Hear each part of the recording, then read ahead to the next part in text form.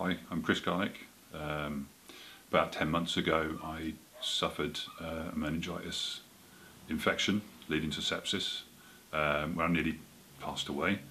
But my life was saved by the Gwent Hospital in Newport, and I spent a few months there on getting better and just surviving. And in late August 2017 I was transferred to Morriston Hospital in Swansea, where they had to perform the amputations due to the severity of my injuries.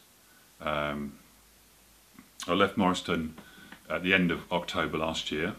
I'm now currently in Rookwood Hospital in Cardiff, doing my rehab and recovery really. I'm trying to put some weight back on. My weight plummeted from 20 stone down to 13.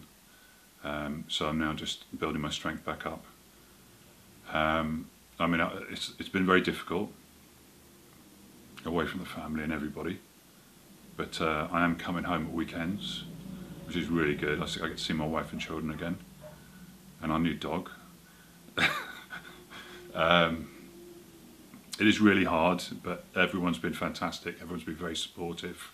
We had amazing help from our local school, from the community, people we've never met before, even to the local Rotary Club, who were fantastic. They put a pathway in so I could get up the side of my house, and I just have access. And I just want to say thank you very much, because we're all very grateful.